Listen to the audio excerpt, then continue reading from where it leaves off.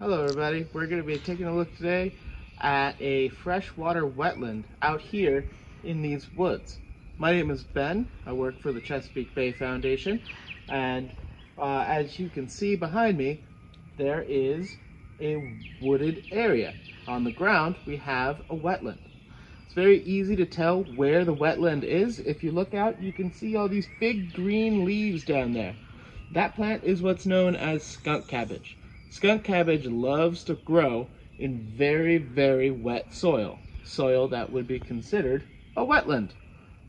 So out here we have a few different types of wetlands inside of this one large area that's considered all to be a wetland. Starting over here there's a spring that comes out of the ground, and that water flows through all of this soil out here, keeping it all nice and wet until it flows down to a creek.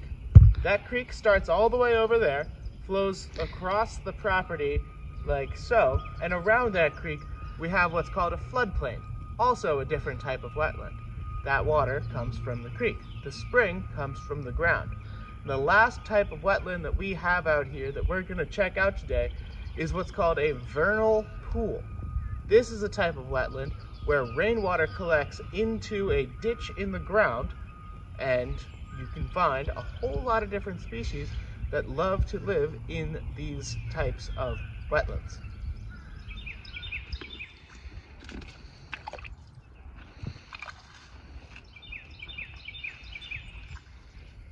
So this path that you see right here through these plants, this is probably carved out by deer as they walk through the area and just knock the plants down. They like to walk single file to hide their tracks and their numbers as much as they can, and they wear down these plants. These plants, the small green leaves, are called Pachysandra. They are a common garden plant that people put in, and they're invasive. They've been chucked down here in the woods because they weren't wanted up in the garden where they were, and this was an easy place to get rid of them.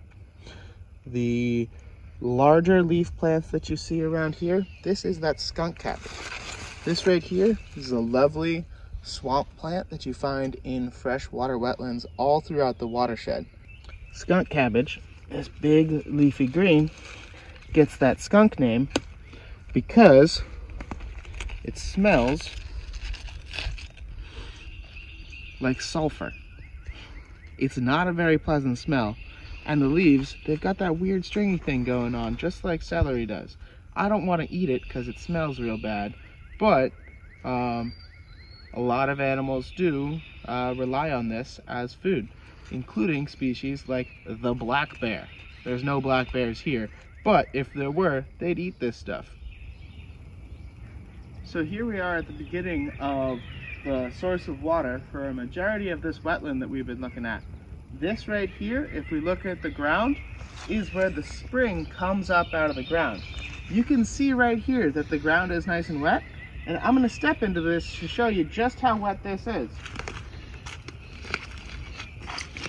If I take this stick and I jam it down into the ground, you can see how it just goes right in, and all of this wet soil. This is the water coming up out of the ground, and then it's going to flow downhill and fill up the rest of this marshland. Now it may not look like it's downhill, may look very flat, and that's because it's only very slightly downhill. So here we are in a creek. Now this creek itself is not considered a wetland. It's just a creek. It is wet all of the time. It's considered to be water. But what we have around the creek that is considered a wetland is all of this land right here.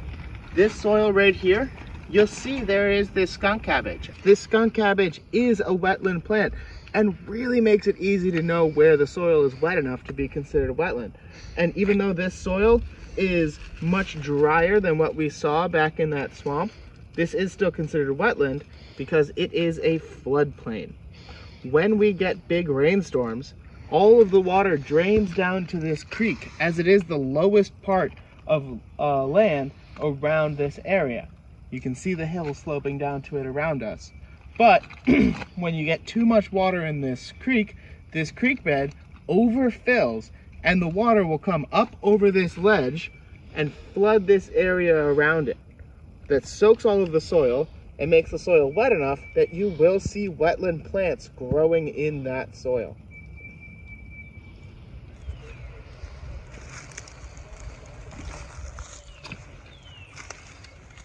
One of the best places to find critters in little swampy creeks like this is if you can find any hard substrate. It's like rocks, logs, sticks. If you can take that and you can flip it over, and there might be critters hiding underneath of that stuff. We can see that right there is an egg case for some type of macroinvertebrate. Now, while you're going through the streams, flipping stuff over and looking underneath of it, it's also very important that you put it back right where you found it. The animals put their eggs right where they want, and if you put them in different places, you could dry the eggs out or hurt them in some other way.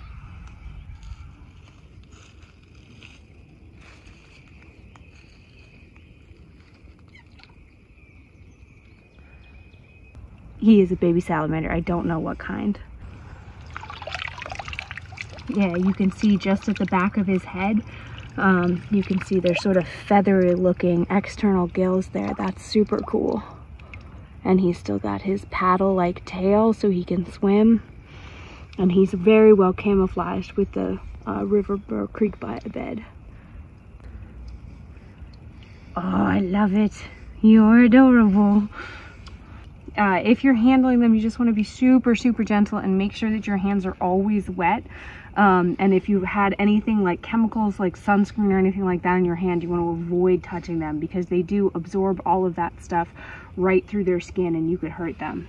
And I'm going to put him back right where I found him, but I just wanted to give you guys a chance to look at him because he's so cute.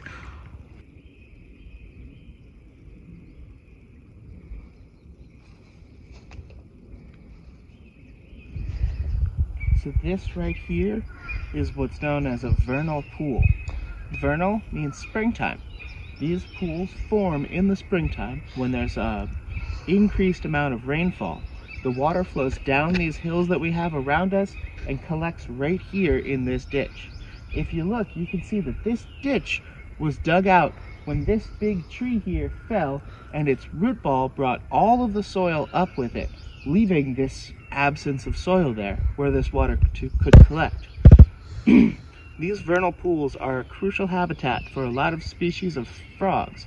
They like to lay their eggs in bodies of water like this so that their eggs will turn into tadpoles, and hopefully by the time this pool dries up early to midsummer, those tadpoles will have developed enough to where they can survive out of the water. They might even be frogs by that point.